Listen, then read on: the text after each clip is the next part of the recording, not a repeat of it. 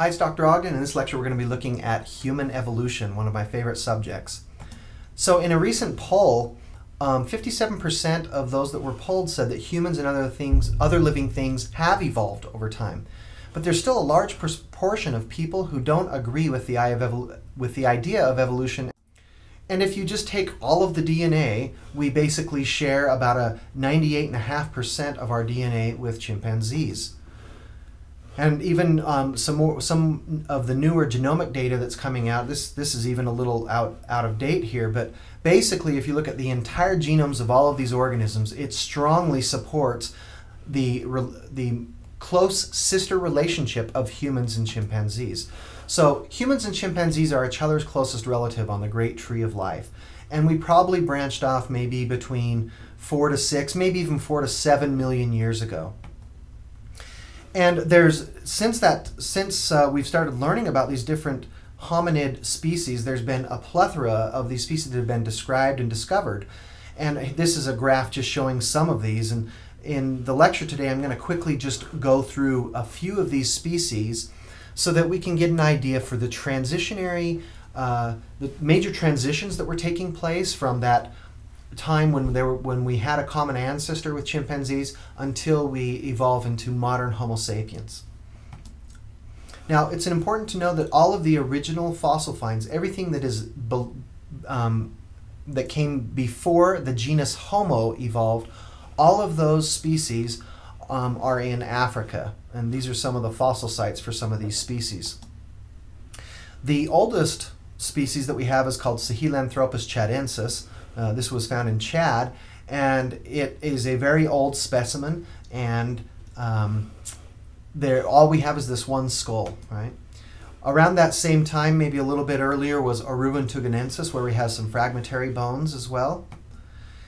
And then you come to then there's a gap in our knowledge for a couple million years, and then we get into where the fossil record becomes very plentiful. And this starts with the species Ardipithecus ramidus in the genus Ardipithecus. And actually this specimen right here was a specimen that took 15 years to construct, and it's the oldest, most complete skeleton of a human. The nickname for this species is Ardi.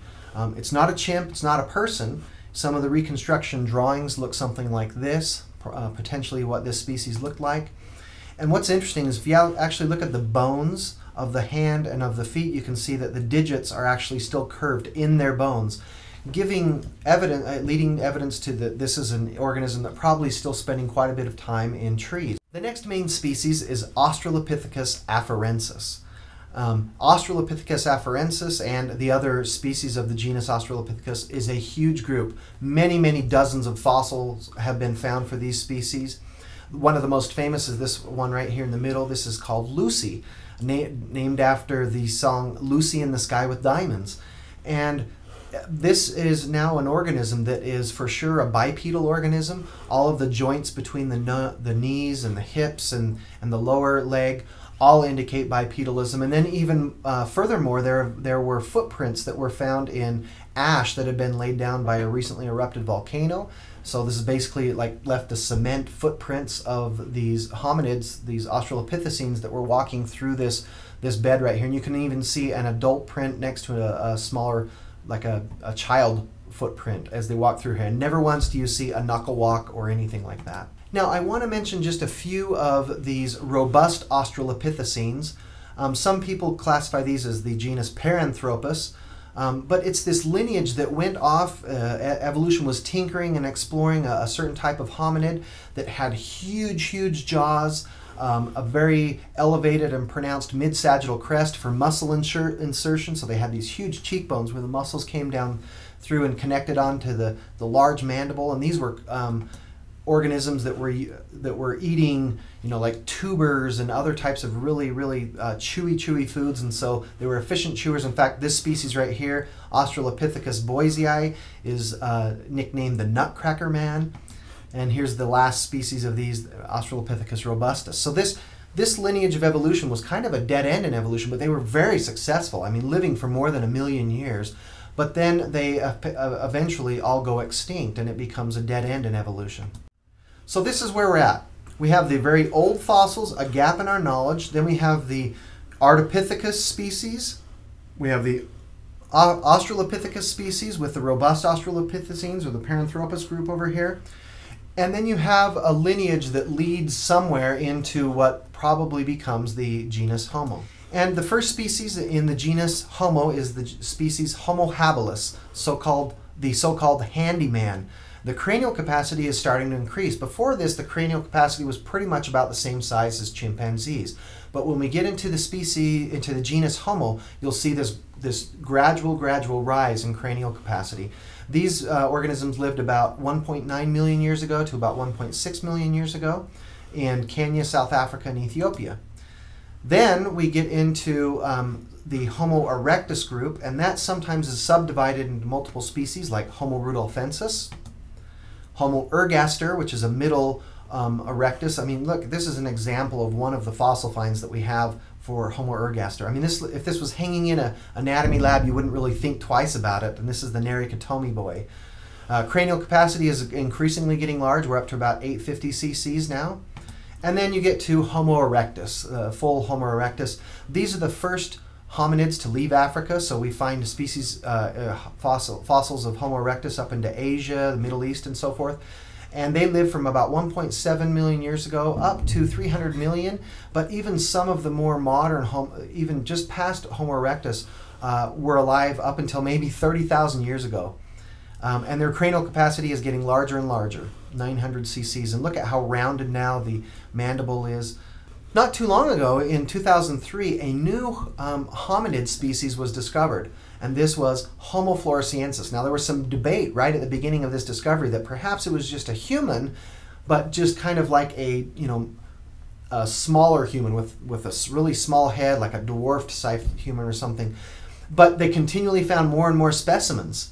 And all of them were this really small-bodied form, and so it became a new hominid species, Homo floresiensis. But what's most amazing is that these date to about 18 to 13,000 years ago, so not that long ago. Now, they're called floresiensis because they actually live on a small island over here, the island of Flores, and in Indonesia. And if you come just across over here into Java, there's been lots of Homo erectus types of fossils that have also been found over here. But Homo flores was apparently somehow made its way on this island, stayed here, and then over time continually got smaller and smaller and smaller. And a really interesting fossil find. Still got a lot of work to be done on this species, but what an amazing fossil find in just the last less than 15 years ago. Okay, then we get into the Homo heidelbergensis, which are the archaic Homo sapien groups. We're now getting basically a cranial capacity about the same size as modern Homo sapiens. And this brings us to Neanderthals. So Neanderthals lived in the last ice age. They had very large heads. In fact, they had larger brains on average than Homo sapiens. The largest cranium ever found for a hominid actually comes from a Neanderthal. But they were also very robust and heavy-muscled individuals, very barrel-chested. They've been found only in Asia, Europe, and the Middle East. And they've been around from about 300,000 years ago till about 30,000 years ago, maybe even a little bit earlier than that, it seems like. So these red dots all indicate where we have found fossils of Neanderthals. And so you can see this is the estimated geographic range. Not really found down in the heart of Africa, maybe a little bit up here on the North Rim, but for the most part, European. So this brings us to Homo sapiens. Homo sapiens lived about 100,000 years ago to the present. Now this is modern Homo sapiens. If you really kind of take into the whole Homo sapiens, you probably push that back another 100,000 years or so, because we are finding fossils down in South Africa that are 160,000 years ago. But it's kind of hard to actually say what's more archaic Homo sapiens and what's modern Homo sapiens. But for sure, by 100,000 years ago, we have kind of the modern Homo sapien form. The cranial capacity has ranged between 1,000 cc's to 1,700 cc's, but right now modern man is about 1,350 on average cc's.